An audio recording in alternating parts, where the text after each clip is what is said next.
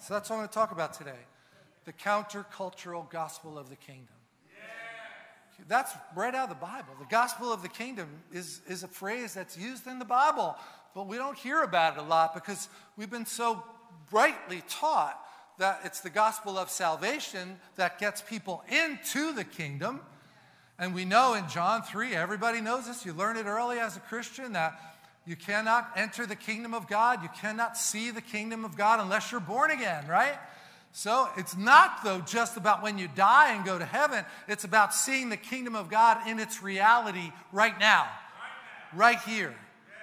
And boy, that's a powerful truth that needs to be repeated. And again, I'm talking about Paul speaking to Titus. And there's an epistle to Titus. It's not preached on that much, but there's a real wealth of information in there for us for today. For 21st century America, in 2021, I knew my father really well. He volunteered to go into the military during World War II. He went in and came out. He went in as whatever the entry rank is, I guess a private. I don't even know. I haven't served. A corporal, private, I don't know. He was at the lowest rung of the ladder. He came out as a lieutenant because they saw leadership on him. And he was a tough dude. He grew up in the Depression and he served the country. And if he was going to do it, he was going to be all in for this thing. And we're hearing things like patriotism is racism. That's actually being said in the public sphere. I'm thinking, what would my father think about that? He knew people that died in World War II to defend our right to free speech. And it's just, you got to do the same thing and draw the line and say, no, not on my watch. We're going to be a counterculture to that culture. We're going to be the gospel culture. The gospel of the kingdom of God in the earth. And we don't do it in a way with weapons, right? The weapons of our warfare are not guns and ammunition of this world. It's the truth of the Word of God. And it's the power of the Spirit of God. And in this quote here, it's right out of Titus 1:5. Paul knew, and again, you could study this on your own, but Cretans had a really bad reputation. Almost like Hell's Angels, you might think of today. Like, they're not allowed in. Well, okay, you better change the way you're thinking because everybody's allowed in. And Jesus said the tax collectors and sinners are getting in the kingdom ahead of you, Pharisees. What? The people who were supposed to be representing God were missing the mark? Yeah, you know that can happen, right? Not here, right? Just say it. Not here, not on my watch. I love that picture right there where it says about the family. And underneath it says, not on my watch. We're not losing the family while this group of intercessors is active in the earth. We're going to come as a counterculture to what the culture's trying to do. And what does it say in Titus 1:5? Sort out the chaos and the unfinished business. That's where we live right now, isn't it? And I believe this is the church's job, but to do it in that narrow road that leads to life. Speak the truth, do it in love. Ask the Lord for help. You need it. We all do. So there's just a couple of verses where it talks about the gospel of the kingdom. First one's Mark 1:14 and 15. Jesus came to Galilee preaching the gospel of the kingdom of God and saying, the time is fulfilled. The kingdom of God is at hand. Repent and believe in the gospel. I hope you don't think that means that the world is ending. That the kingdom of God means that he's coming back, taking us all out of here. No, he's saying the kingdom of God is at hand. There's a new rule in effect. Through the ministry of Jesus, he said about Isaiah, today this verse is fulfilled in your hearing. This is the year of Jubilee. The day of the favor of the Lord. Because we now have Jesus as the perfect human who lived without sin, died without sin, rose into a resurrected form, goes to heaven, puts his blood on the mercy seat, and Holy Spirit gets released. And now all of us have this amazing source of power inside of us if we're Christians. But we have to access it. We have to yield to that power that's in us. Holy Spirit just doesn't take over on his own. You have to say, I want you to take over here. And look, if I didn't even think to pray, I'm a pastor, I preached about this for 100 hours. And I still fell into that. Oh no, we have to have this by tomorrow. I better get through. What? Stop. Ask for help. That's called prayer. And then in Matthew 4:23, Jesus went about all Galilee, teaching in their synagogues, preaching the gospel of the kingdom. I'm not going to teach it all today, but that's a powerful phrase. He was teaching the gospel of the kingdom. The gospel of salvation is included in that, but too many people think, well, now that I'm saved, it's going to be horrible here for the rest of my life, but once we get over on the other side, then it'll be great. No, please don't believe that. It could be great right now. It doesn't mean it won't lack confrontation, right? Preaching the good news is not always popular, is it? People don't even want to think there is such a thing as sin. And we're being called to say, no, yes, there is such a thing as sin. There are boundaries. And if I love you, it's because I love you. I have to tell you what those boundaries are. Your choice. It's still up to you to decide, but this is what the Word of God says. And it's proven to me that it's true. And you should try it, man. It works really well. So he's preaching the gospel of the kingdom and healing all kinds of sickness and all kinds of disease among the people. And then in Titus 1, verse 5, I left you in Crete so you could sort out the chaos and the unfinished business and appoint elders over communities in each and every city of this island of Crete, according to my earlier orders. So this is his strategy. He anoints Titus to stay on the island of Crete, and Titus's job is to go around the island and start churches and appoint elders. So the people are catching on quickly. You're making battlefield promotions. That's what has to happen. You don't have the time and the luxury to send everybody away to school to learn how to do this. No, there was no school to learn how to do this. They had to start churches, and he had to raise up leaders, and that means confronting people about things. That's, my wife and I have been doing that for a long time, and not everybody likes it. But God loves you all. So he doesn't want just anybody up here as a leader. He doesn't want you to be taken advantage of. That doesn't mean we're perfect, because if we waited till everybody was perfect, there would be no leaders. Starting with us. But I could tell you that my wife is a woman after God's own heart. And I hope she would say, I'm a man after God's own heart, because that's the goal. It's not that we live sinless, perfect lives, but it's that we're on a journey to try to become more and more like Jesus every day. That's the gospel of the kingdom. While we're here, we're going to make a difference.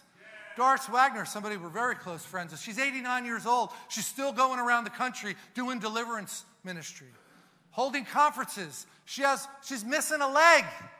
She doesn't care. You don't retire as a Christian. There's still too many demons for her to retire.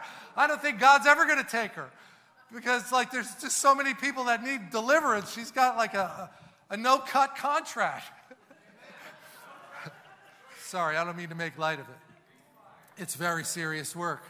Verse 10, look at this for today. You see antagonists everywhere. Sound like America? They are rebellious, loose-lipped, and deceitful, especially those who are from the circumcised lot. They're supposed to be on our team.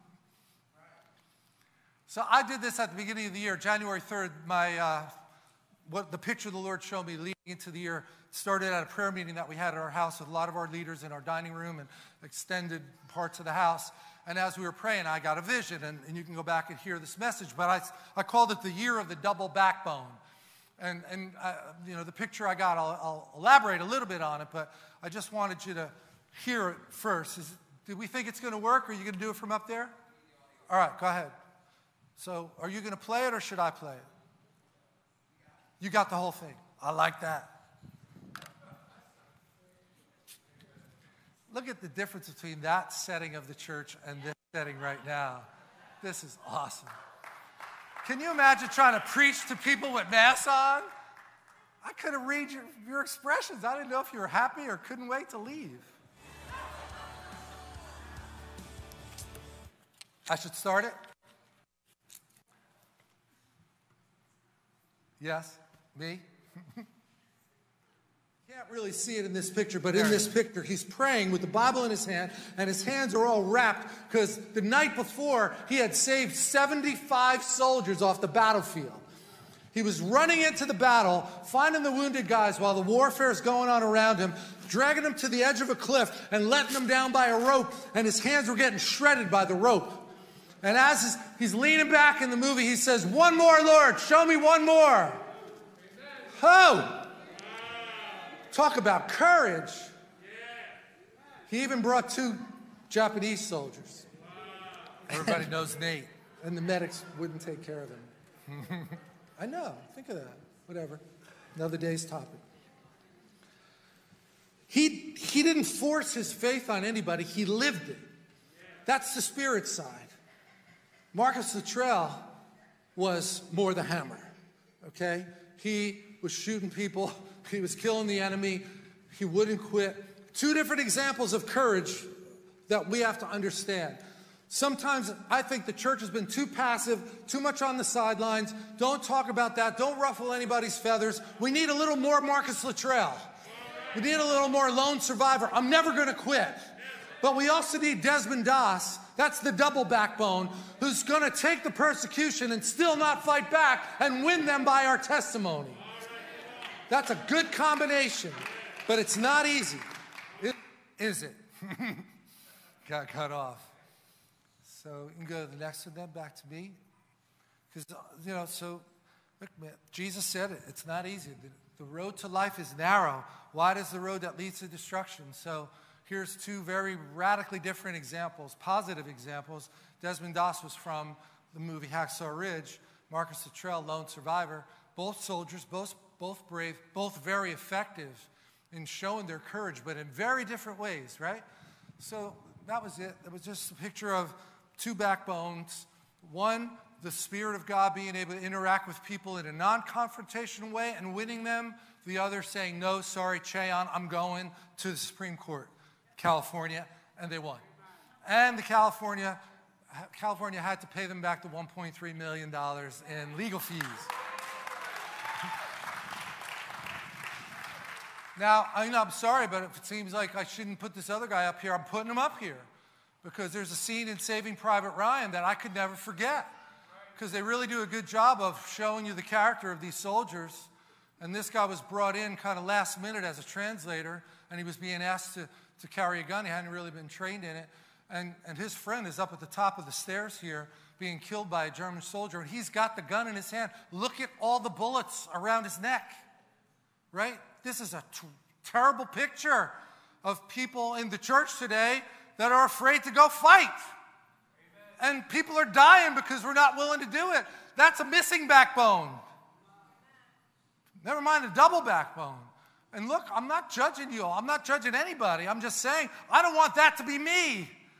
I'm not going to be the guy that said, "Oh no, I let them die because I was afraid I was going to get in trouble." No. I could tell you about football too, but they tell you, when you're about to tackle somebody, don't slow down and wince, because that's when you get injured. You got to go for the full contact. Not easy. But look, we're not trying to be hostile people, but we are saying, like, in a group of bullies, it's all bluff. They're just spouting noise. It was Goliath. It was all just noise, but nobody wanted to fight him until this young guy with courage, who knew who he was and knew how to use the weapon that God gave him. He didn't take Saul's armor. He knew that his was a sling. And we need that same kind of thinking. So I realize it's late, but anyway, here's chapter 2 in Titus, verse 1. "As to you, Titus, talk to them. Give them a good, healthy diet of solid teaching, so they will know the right way to live. Go out of your way to do what is right. Speak the truth with the weight and authority that come from an honest and pure life." That's in the voice. So they're not just listening to your words, they're watching how you live. And if you're not walking your talk, you get torpedoed with credibility. Verse 12 in that same chapter 2, "Grace arrives with its own instruction." I love the way they phrase that. Grace arrives with its own instruction. Run away from anything that leads us away from God. Abandon the lusts and passions of this world. Live life now in this age, okay? Gospel of the kingdom. Live life now in this age while you're alive. Give it everything you got. With awareness and self-control, doing the right thing and keeping yourselves holy. He's talking to a bunch of heathen. And Paul finishes this part and he says, Jesus, he gave his body for our sakes and will not only break us free from the chains of wickedness, but he'll also prepare a community uncorrupted by the world that he would call his own, people who are passionate about doing the right thing. Look around and say, I'm sure glad you got saved. Carolyn, I'm sure glad you got saved. Does anybody recognize the background? What is it? It's The Chosen. And it's brilliant, because just even in the opening credits when they're doing the show, you see all the fish are gray and they're going in one direction, and then one turns blue and swims upstream. And then after one does, another one does, and then another one does. Say, you're a good-looking fish. That's who you all are. We're not going the way of the culture. We are the counterculture for Christ. Taking a stand for him. But just let's think about Crete for a minute, because I know what time it is. Paul challenges Titus to live the truth he teaches. To live the truth he teaches. Sound important? People are drawn toward God not through bold arguments, but by passionate godliness. We must be passionate about doing the right thing. Our actions tell the story. No, let me just draw the parallel here, right? Because doing the right thing could be phrased by your boss, you got to sign this form. But read the form, and if you don't agree with it, you're not supposed to lie. But I know you don't want to lose your job. I get that. I really do. I'm not saying that this is like this perfect world that we live in. But wait on the Lord. And wait till he tells you what to do. And you might just be able to go to the HR department and say, I can't sign this. And it's not because I'm a racist. It's because you're taking away my freedom. You're taking away my free speech. You hired me under one premise, and now it's changing. That's not okay. Because if there's overreach, but nobody challenges, it'll just keep on going. And I'm not a lawyer, so, we can put you in touch with the same lawyer that Cheon used to win the court case. And it's not, that $1.3 million was the amount of work, but they weren't going to build the whole church. It's a group of Christian lawyers that donate their time. Many of them are retired and already made their life's work, and they're donating their time. High-quality people, okay? So look, you don't have to do this alone. You're part of a body with a lot of resources. And as soon as you start lying, okay, look, let's just say it this way. As soon as you can get a group of people in the culture to all sign something that they know is not true, the dominoes are starting to fall. Because we're all good people, but once they get you to do it once, the next one is easier. And then the next one is easier. And look, it just takes some people to say, no. You've overreached, and I'm not doing that. And if you fire me, you'll get sued. Because you have no legal ground to stand on. That's called a Christian. Not this weak little mealy-mouthed Jesus. He was a carpenter, okay? He carried around stone, not just wood. I think he looked like Arnold Schwarzenegger, man. He was a big dude. I mean, better looking than Arnold, but muscles. We all have spiritual muscles. That's where it matters. And then Paul goes on to say, our actions tell the story. Our lives are living parables, shouting the mystery of godliness. Paul tells Titus to be bold, to teach with authority, and not to let anyone belittle him. We get a clear picture of a strong, courageous giant of a man. That's how they're describing Titus. He's sent to the people of Crete, a people short on virtue and long on vice, to fashion a church of loving disciples. Paul tells Titus that in Crete, there were many rebellious people and deceivers who must be silenced as they were teaching falsehood for financial gain. At that point, Paul quotes a famous Cretan who wrote, Cretans are always liars, evil brutes, and lazy gluttons. That writer was Epitomes of Gnosis, a 7th century BC poet, prophet, and native Cretan who characterized his own people as liars. If ever there was a place that needed a church, it's there. That's where we belong. Straighten out the chaos. Put things in order that are crooked. Other ancient writers and philosophers concurred. The Roman poet Ovid referred to Crete as mendax Crete, or lying Crete. Like, it was so well known that if you said Cretan, it just implied liar. But not after Jesus arrived. Because the church created a shift. Didn't just go along and start lying. It's one of the 10 Commandments, if I remember right. Thou shalt not lie. And look, it's the whole truth. Do you swear to tell the truth? The whole truth and nothing but. Whoa, that's a big one, man. Some smart guy figured that one out, huh? The Greeks even used the term kretais as a synonym for a lie. Whew. That's where the church belongs, in that kind of culture. Hebrews 12, watch that no one becomes wicked and vile like Esau, the son of Isaac, who for a single meal sold his invaluable birthright. You all know this story, right? God hated Esau. Seems so strong, like an overreaction. But listen, here, let me tell you something about the firstborn. Most of you probably know that they get a double portion of the inheritance, right?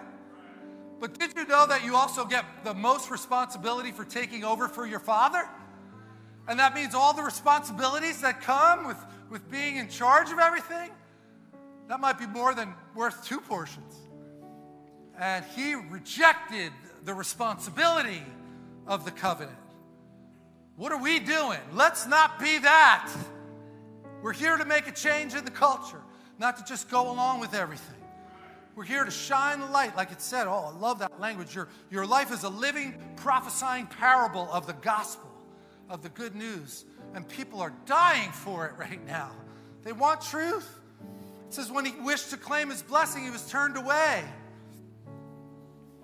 I don't know if you've ever studied it, but it said he could not reverse his action, even though he shed bitter tears over it. So that tells me I got a shot right now. This is my shot while I'm here. And time is going by. And I don't want to stand before the Lord and have him say, you know, like, what happened? When did you become so afraid? You were a middle linebacker in college. You can't have fear in that position. No, but I was a Christian now and I didn't want to hurt anybody's feelings. What? The gospel is hard news. People don't want to hear that they're sinning. But when you do it the way Jesus did it, they want to stop sinning and don't feel like they're being judged. I think I'm going to skip through a little bit here. Maybe not. All right, I'll do this one. All right, look, he's called the Spirit of Truth. So if you're being tempted to lie, not just on your job, you know, I've heard so many different people who have been canceled in the culture say that people come up to them on the side and said, I really agree with you, the stance you took, but I can't say anything. Like, well, then you don't really agree. No, that's not what they were saying. It's like, no, but I just couldn't afford to lose my job. Well, when that starts happening, we're in trouble. When you start being afraid to tell the truth, anybody, but especially Christians, because we know that's wrong. You're in the wrong camp. You're lying. Who's the father of lies? Not Jesus. And the Holy Spirit is called the Spirit of Truth. He will come and guide you in all truth. And if you back up a little in verse 7, it says, if I don't leave, Jesus is saying, the great helper will not come to your aid. But when I leave, I will send him to you. And when he arrives, what's he going to do? Not hurt anybody's feelings. Is that what it says? No, he's going to uncover the sins of the world. Did he uncover your sin? Aren't you glad? Isn't this a better way of living than being locked into that old boss? The devil is a mean boss. You never get a raise. And his checks bounce. The wages of that job is death. He'll uncover the sins of the world. He'll expose unbelief as sin. That's for us too, church. You can be a Christian and have unbelief. That's a sin.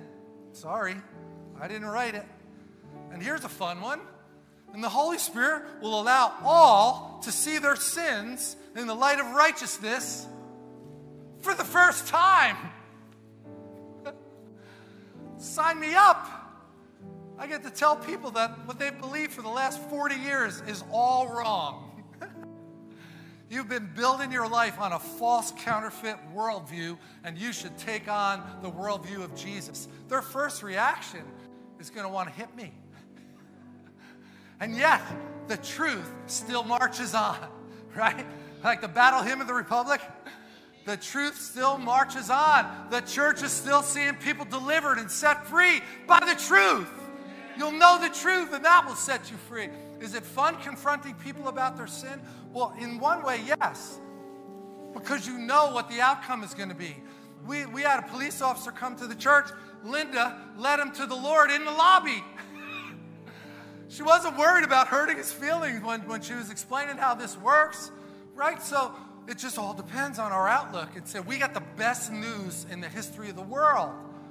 Why are we afraid to talk about it? I don't want to hurt anybody's feelings. I get that. I'm not saying that we should be crude or rude, but somehow that narrow road that leads to life is available in front of us. There's a lot of roads that lead to the destruction of doing it the wrong way, but we should be pressing in and fasting and praying. Say, Lord, you have us here for such a time as this.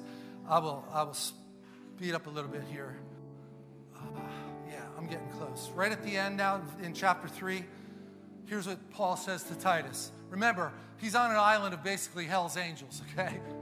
So when you're with that kind of group, you end up being tough. But he's saying, don't tear another person down with your words. Instead, keep the peace and be considerate. Be truly humble toward everyone, because there was a time when we too were foolish, rebellious, and deceived. If you can relate to that, would you stand up, because we're going to close now. Were you ever at a place where you were foolish, rebellious, and deceived?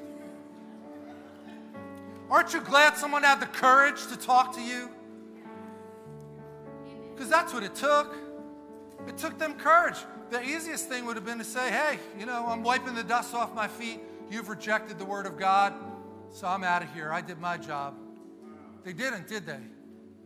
They loved us enough to put up with our foolishness, our rebelliousness, and our deceit. We were slaves to sensual cravings and pleasures.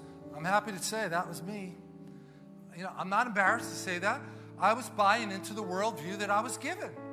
And this was the thing that was the most important, that your cravings and your pleasures. No. Wrong. And we spent our lives being spiteful and envious and hated by many. Anybody else? Yes. How about this? And hating one another. I know about you, but I stopped hating people after I got saved.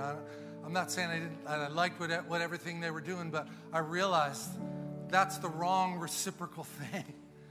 When you're trying to get somebody to stop hating, you don't do it by hating them back, right? You give them a different model. Keith Holmes is here. He'll tell you what he just shared a great testimony about that exact thing. Anyway, this is the last one. Then something happened, right? So we were hated by many and hating one another. Say it with me. But then something, oh yeah, then something happened. I saw the light.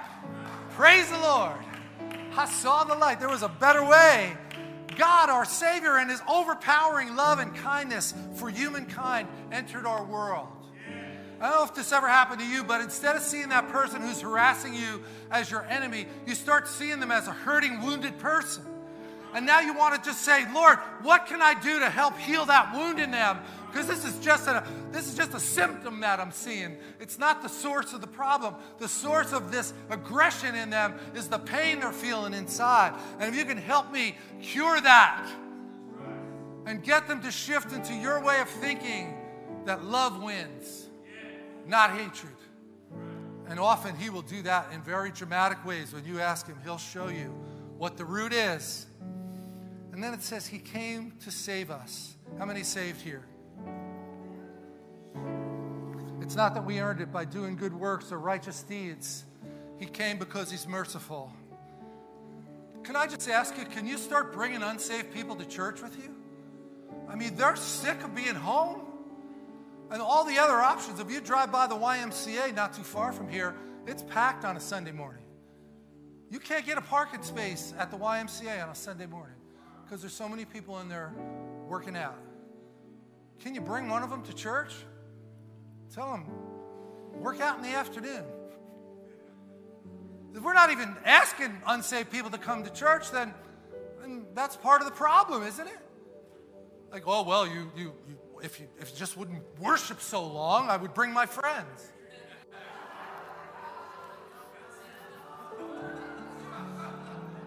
Could you stop blowing that stupid shofar? They're going to be scared to death. And what's up with the flags, man? I'm getting hit in the head by a flag. See, stop doing that. Stop doing that. We're just not going to cave to that. I mean, that could have been the most important time of the whole day for somebody while we were up here worshiping. Are we going to get it right every time? No. Well, I can tell you that. We're not. But are we going to be listening and trying and pressing in? Yes. Sorry. That's not to please anybody but God. And you might not agree. That's okay. But all I'm saying is over and over we've heard testimonies of, when we thought people were going to be turned off by something that happened. It was the opposite. They saw a demonstration of power. If a demon is coming out of somebody, it ain't a pretty picture until you realize that is a pretty picture, because that thing's been in there a long time and it's making noise because it doesn't want to come out. But if you know somebody that needs deliverance, this is the best place for them to be. And we're not embarrassed about our reputation that somebody in church manifested. No, that's how you get free. So could you do that for me? Like, start inviting some unsaved people. Start asking the Lord to show you. Look, just give it a try. Just come. They'll start crying. I've had that song, and it wasn't because the music was bad. I mean, there's somebody here right now. I don't want to look up because I don't want to put her on the spot, but she brought her husband, and we were singing that song. Oh, the overwhelming, never-ending, reckless love of God. Oh, it chases me down, fights to live, leaves the 99. Though I couldn't earn it, and I don't deserve it, still you give yourself away. Oh, the overwhelming, never-ending, reckless love of God.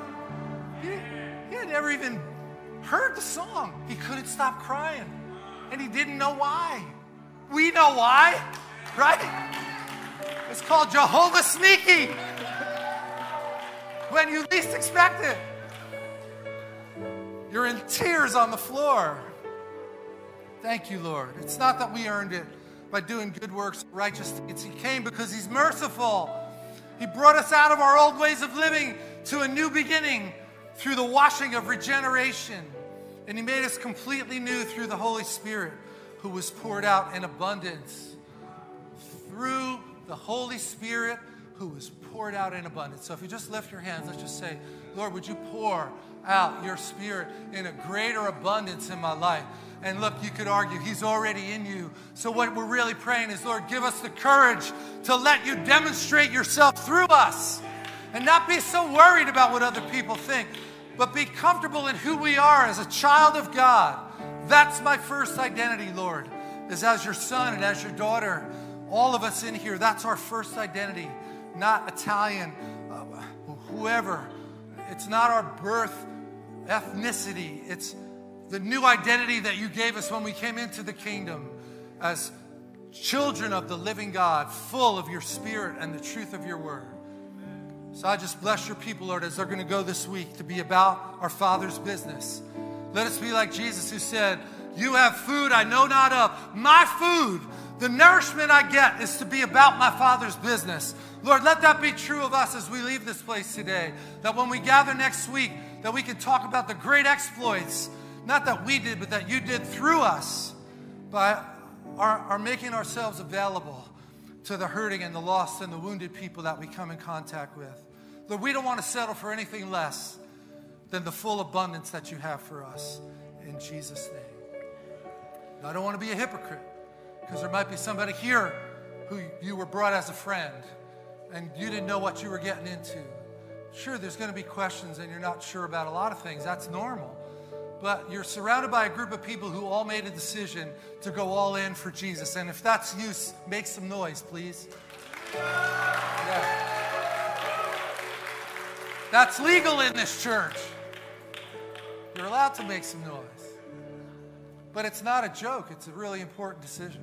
I'd say the most important decision you could ever make is, who are you going to worship?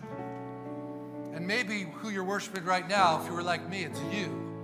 And if you picture a throne in your heart, you're sitting on the throne. And we're just telling you, take a chance. Take yourself off the throne. Put Jesus on the throne. And that's called lordship, because the Lord is a king that sits on a throne. And you might say, well, how is that going to work? Don't worry about how it's going to work. Just do it. Just make a decision. Because most of the time, life's not going so well in many different areas. But we're here to tell you by experience and the truth to say, it's the best decision that you'll ever make. Amen? Amen. So the way you can do it is just ask him to come. So I'll say the prayer. We'll all repeat it together. And if that's you and it applies to you and you want us to pray with you, you can come down to the altar. But let's just say the prayer. Ready? Heavenly Father, I heard good news today that even though there's sin in my life, the good news is that there's a Savior. Somebody who to come and give his life for me. But I have to make a decision to turn from my old way of living, to take myself off the throne of my heart and put you on the throne so I can call you Lord. I've got way more questions than answers. But something in me is telling me this is the right thing to do right now. So help give me the courage to take a stand for you. I invite you to come into my heart and to be the Lord of my life. I'm willing to listen to your instructions and be obedient to what you tell me to do and how you want me to live. Lord, give me the strength to avoid those sins and to be obedient to you. And this is just thanks now. Just say thank you for being willing to die in my place, to take the punishment I deserved on your back to purchase my salvation. I accept you, Jesus Christ, as my Lord and Savior. Fill me with your power so I can live this life in obedience to you. In Jesus' name. Church, could you just pray? Might be somebody here, might be somebody watching online. Prayer makes a big difference, right? That seed is just hitting some soil now. And we, Lord, we say that the seed that's hitting the soil, it's finding good ground. And that seed of restoration, that seed of salvation, that seed of the God of the second chance is landing on good ground. And the truth is setting people free right now. That it's good to dethrone self and put Jesus on the throne of their heart. So Lord, we thank you for anyone with the courage to make that choice today. And we embrace them in the Spirit, Lord, to come in to the family of God, to be that one who cries out, Abba, Father, that spirit of adoption to take over and to let them know that they are just accepted and they are the beloved in the Lord now. You will never leave and never forsake them. Just cement that truth into their hearts, Lord, we ask you. In Jesus' name. Amen. So look, you know, like we can all do this with the people that you know. And maybe there's somebody here and you said that prayer and like you're all in, you want to be all in. This is the altar. This is what you do. You come up to the altar now and you say, give me my next orders. What do I do? Give me a Bible. I want to learn what you people are talking about because it's foreign to me, but I want to learn. Amen? That's what a church is, right? That's what a church is. It's a group of people that are reflecting God, and we're bringing new people in all the time. Hallelujah. Let's give the Lord a hand. Anybody that wants to come, the altars are here. We got people to pray. Even if it's not for salvation, you might want to rededicate your life. There could be a million things you need prayer for. Don't run out. If you can't stay, I bless you to have an awesome day. And we